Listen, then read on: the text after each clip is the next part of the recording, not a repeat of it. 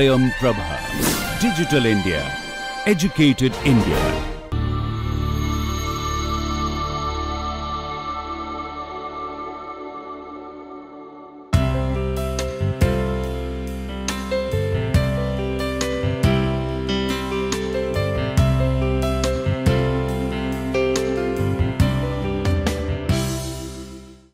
Good morning. Welcome to the fourth lecture in the series Introduction to Interaction Design. I am your course instructor Dr. Sonal Atre, Assistant Professor in Department of Design at IIT Roorkee. So, in the last lecture we saw a few processes such as double diamond, design thinking, 6 thinking hats and many others which are used by designers to identify problem areas and come up with solutions for the users. So, today we will see that how can we understand users better, because users are the primary consumer and we all designers are trying to provide them with the best experience possible. So, it is very important to see that how can we understand our user better. So, people come in all different shapes and sizes, they have different behaviors, they have different tendencies, preferences.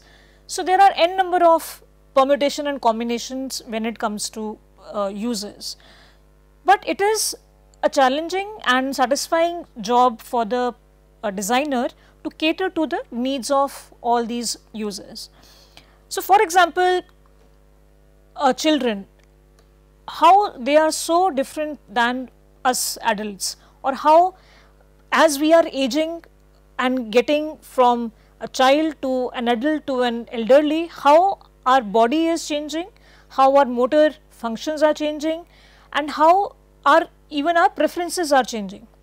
So, for example, the toothbrush for children, if you see, it is more fat, it is more chubby, because children hold products very differently than adult people. So, adults have more control, they can do more precise functions, so they can hold and with the fingers, but children have very chubby hands, they do not have that much of control. So, for them the toothbrushes are designed to be very fat, so they can hold them easily. Similarly, for all such different groups of people, we have to be mindful that how are we designing. Now, if we take an example of the product which is a bike. Now, in more developed countries in the West, the bikes are used, or motorbikes or motorcycles, they are mostly used for recreational activities or for having fun, for going on rides. But in countries like India and several other countries in the South Asian belt, where these bikes serve more purposes, or better purposes than just being used for enjoyment. So, they are used for carrying goods, they are used for transporting people, and they have several other uses in the farmlands. So, people come up with these innovative ways to use this product. Now, it is important for designers to see that what works for one group may not work for the other group. So, a simple example of that is the preference of color. Like red color in some cultures is considered auspicious, in some other cultures the color white is considered auspicious. So, as a designer I have to be very mindful, who am I designing for, who is my audience, and what are their preferences and choices, because they all determine whether my product will be successful or not. Now, user goals, what are the goals of the user, what is it that the user wants. Now, if the business is only focusing on how to achieve my business goal, how to make more revenue, how to generate more income, and we are not addressing the user's personal goals, then that business is more likely to fail. We can see this from an example of the company Amazon. So, this company is known for its customer centric approach. So, it has given a lot of services like customer reviews and ratings so that other customers can make an informed choice, personalized recommendations.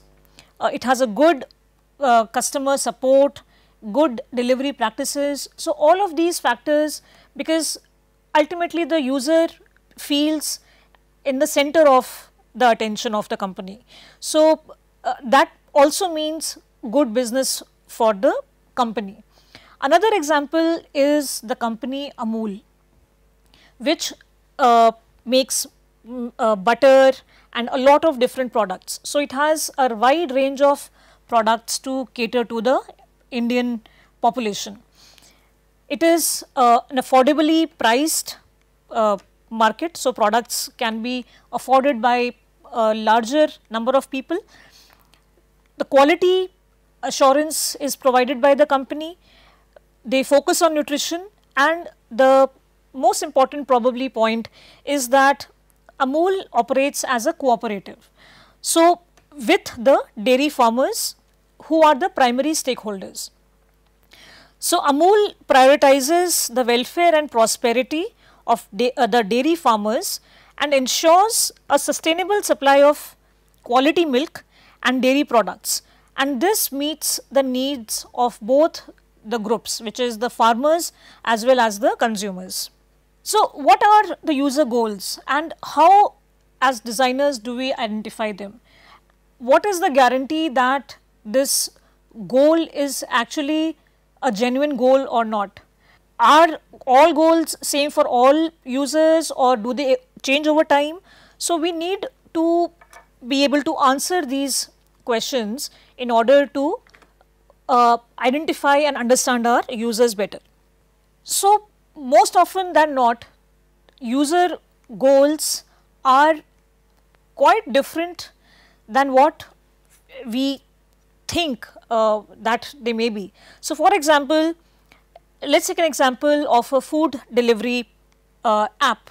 So, this app may assume that users' primary goal is to order food quickly and conveniently. So, they may assume this and then they may float some of their services like 20-minute delivery, 30-minute delivery, something like that. But in reality, the user's goal may not be time driven, but it may be nutrition driven, or it may be the choice of food driven. So, the user may be looking at healthy food, less oil or more options. So, if the app incorporates such kind of an interface where the user can interact with the app and choose based on their personal diet preferences or some other requirements, then the goal is achieved by the company as well as the user. Now, most of the commercially available softwares and websites and other digital products where they use interfaces to meet user goals. So, we notice that they make users feel unintelligent sometimes. So, the user does not feel very good about themselves. They also lead the user to make some mistakes and they require too much effort to operate effectively, and these apps or softwares do not provide an engaging or enjoyable experience. So, for example, this is an example where maybe the user has forgotten that which card does he or she use on this platform more often than not, and may have forgotten the entire number of the card, which would not allow them to make the purchase online, or maybe the app does not allow the user to change their password, accessing some information may be very tricky or difficult, or there may be many pages through which the user will have to pass through, give lot of information. So, all these kinds of interactions, they lead to frustration when it comes to interacting with their platform. Now, there are two things. One is goals and the other is the task and the activity. Now both have difference, they both are different things. So goals are not same as tasks or activity. A goal is an expectation of the end condition, the final goal, and activities and tasks, they are steps in between which allow one person to fulfill their goal. So we can see here that the example here, goal is the shopping experience, and the task we can see has been broken into several parts where the design of the screen is also important. The images and product description is another task. So the tasks are smaller and the goal is the bigger picture. Now Don Norman describes a hierarchy in which activities are composed of tasks, which are in turn composed of actions, which are then themselves composed of operations. So using this scheme, Norman has coined activity centered design. So which focuses first and foremost on the understanding of the activities, that how user goes about a certain activity, what are the steps involved when he is undertaking one activity. So according to his explanation, humans adapt to the tools at hand, and understanding the activities that people perform with a set of tools can more favorably influence the design of those tools. So for example, we are using Photoshop and there are certain tools for picking the color, for selecting the loop, lot of different icons are there which mean certain thing, save button, the floppy disk as save button. So we are used to seeing those and we associate them with a certain action. So now if we see them or similar ones in another software, we will be very quick in performing that activity as opposed to trying to learn what the new tool symbolizes. Now let us look at usability and user experience goals. So usability goals are concerned with meeting specific usability criteria such as efficiency. On the other hand, user experience goals are concerned with developing the nature of the user experience. For example, the product should be aesthetically pleasing. But it is important that the distinction between these two is not very clear cut, because if a product is usable but it lacks experience, the user experience, and on the other hand if there is a product with good user experience, can it have usability? So these two cannot be mutually exclusive.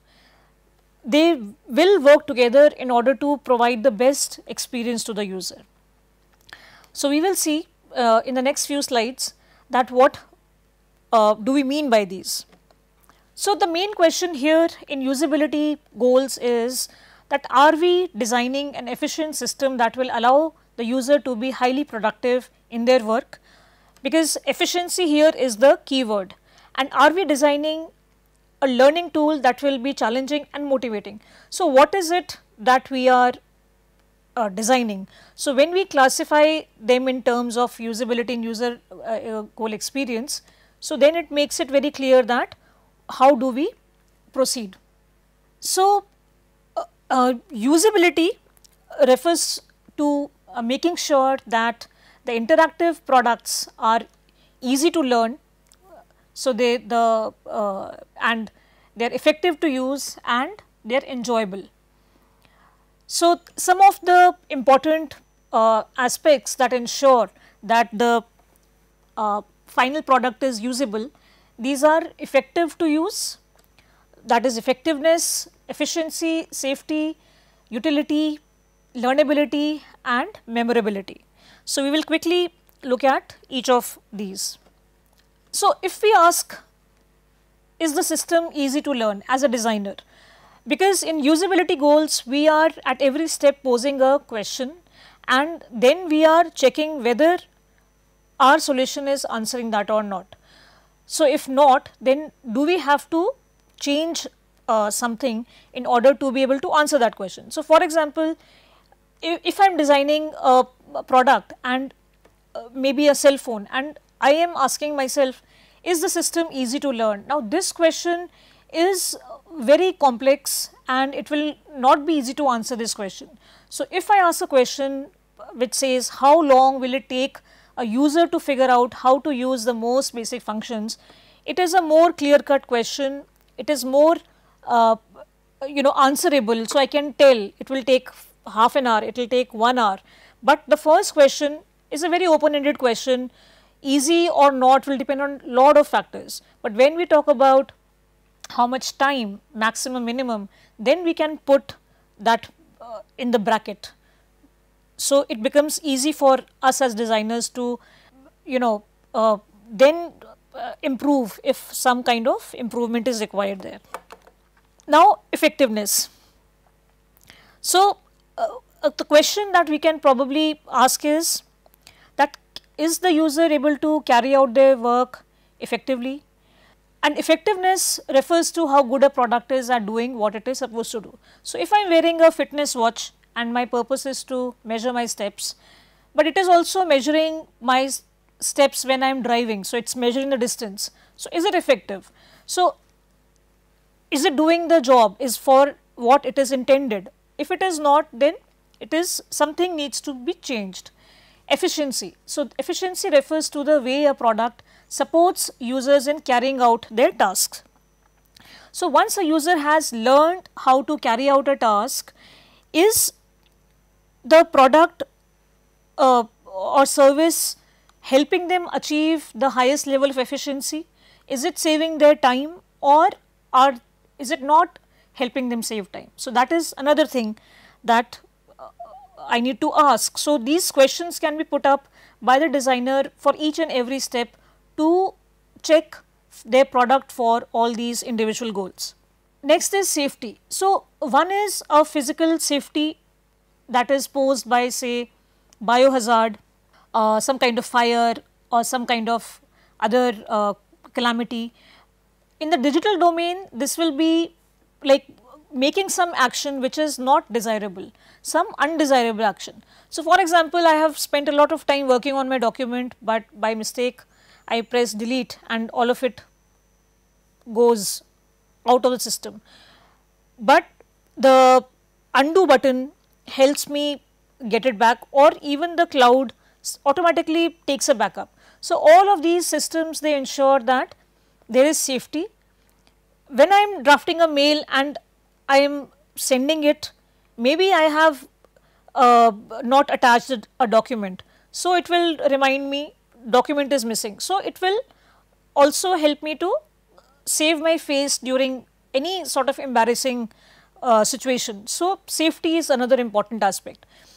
Utility is the extent to which the product provides the right kind of functionality so that users can do what they need or want to do. Is it a utilitarian product or not?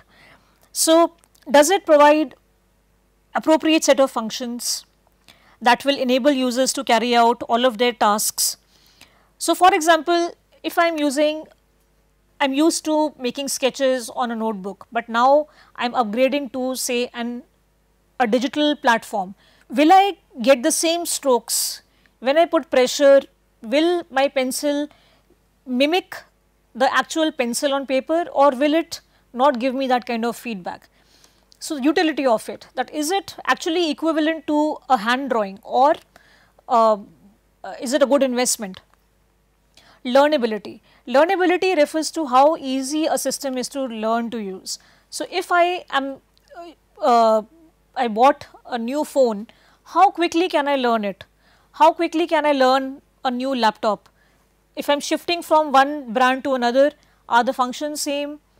Can I start operating it as soon as possible or not? The next is memorability, which refers to how easy a product is to remember how to use once learned.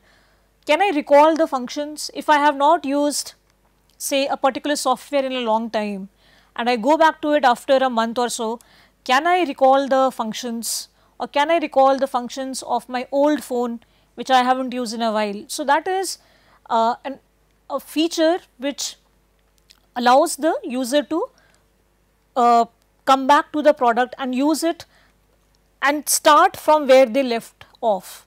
So, that is a very desirable requirement. Now, user experience goals. So, you can see here around the circle we have efficient, effective, safe, all these points which are the usability goals, and in the outer diameter we have emotionally fulfilling, rewarding, aesthetics, helpful, satisfying, all those points. So, the outer circle is what refers to the user experience goals. So, a number of these goals have been articulated in interaction design, which cover a range of emotions and experiences that people feel. So, they include both desirable and undesirable feelings and emotions, and most of them are subjective qualities. So, which tell that what a user feels, how he feels about the system. So, now for example, how the experience of a person varies for the same activity over time, technology and place. So, if we try to see that how the user experience changes, we can take example of watching a movie. So, earlier the only option was to go to a movie theater and watch the movie on a big screen. So, there having popcorn, cold drinks, so it was like a ritual, and then people sitting around, all the moments in the movie where there was some scary part or happiness, so there would be a shared experience. Slowly we moved to having these DVDs, CDs. So, now people could have that experience at home, so with their maybe with their family, and now we have all these OTTs. We can now watch a movie on our laptop, we can put in our earphones, have a a very personal experience. So, how over time the technology changes, people's preferences also change, and the whole experience is very different. All 3-4 different modes of watching a movie give a very different feeling to the user. Now, accessibility and inclusive design. So, this is a very important aspect when we are designing, because we have already talked about the different user goals. The usability and the user experience as well, and how the designers need to cater to the needs of all types of people. Now, accessible design focuses on creating products, services or environments that can be easily accessed, understood and used by individuals with impairments. So, it aims to remove all kinds of barriers so that they can have as good as an experience as people without any kind of impairment. So, the impairment can be of different types. It could be sensory, where they maybe cannot see or hear. It could be physical, where they could have some problem with the motor functions, or it could also be cognitive. So, wherein the brain function could be affected.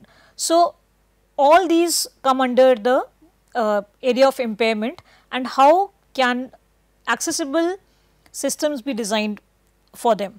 So, for example, when we are watching a movie and there are those captions, people with hearing disabilities can read the captions and understand what is happening in the movie, but for a person who is hearing, for them also the captions, closed captions do not pose any problem.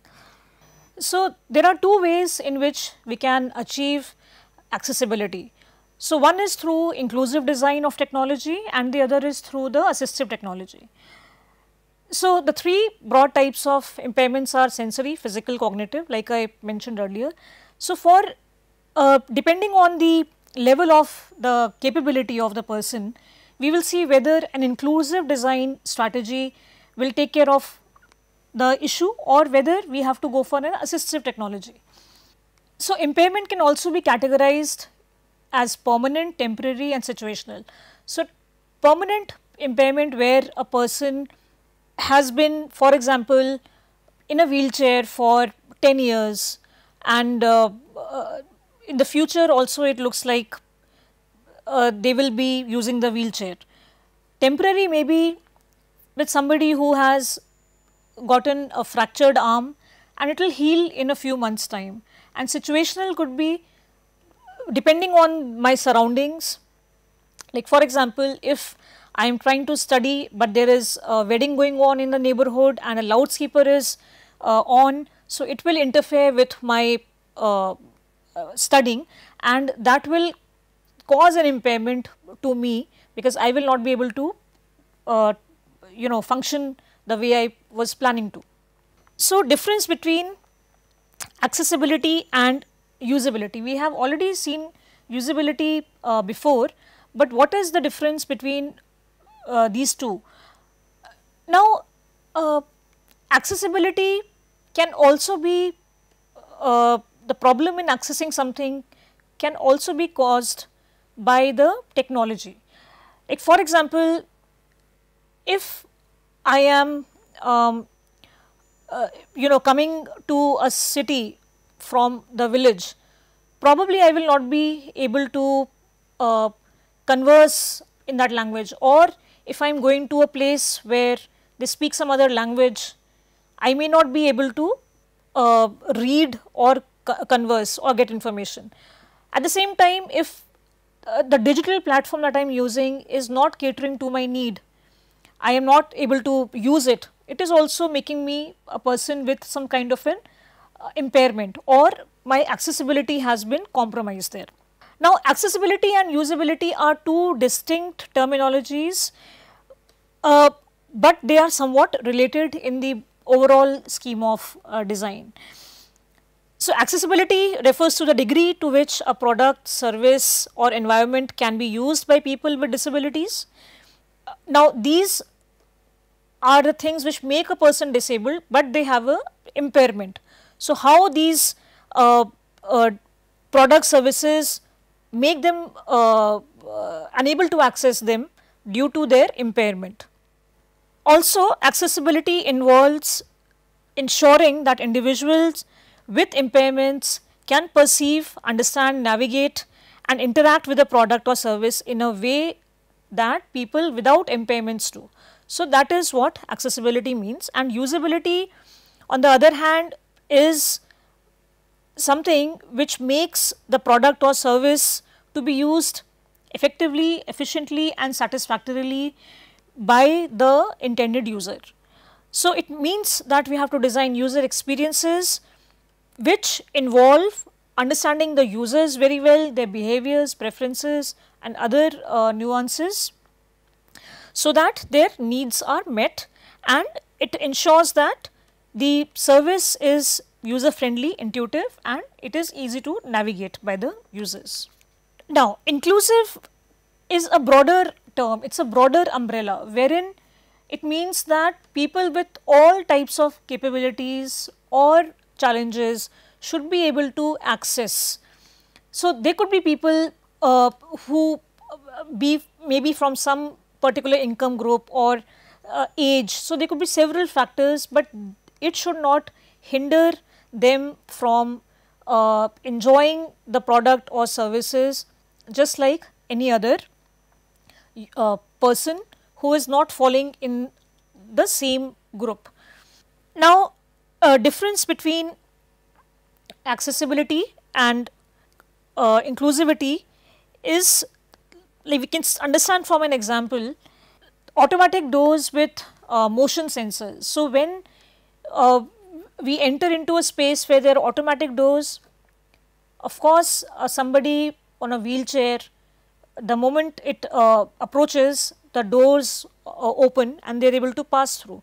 So, it is allowing them the access to enter a space without going through the trouble of opening the door themselves or asking for help, and at the same time healthy people are also able to pass through the door. Even the low floor buses that we have, wherein the floor is so low that elderly can climb onto it, or the wheelchair user can also climb into the bus. At the same time, other people are also able to climb onto a bus. And an example of inclusive design would be the Google Assistant, the Google Translate service, wherein if there is any document, text, or even a spoken sentence, so Google Translate can help translate that into the dialect that I understand, so that I am able to communicate or understand the information provided there in a better manner. So, this brings us to the end of today's lecture. In today's lecture, we made an attempt to understand the users a little bit better and to see that how accessibility, inclusiveness, they are important when we are designing products and systems for users, and how the whole experience should be seamless and as good as for anyone without any impairments as well. So, thank you, and I will meet you in the next lecture.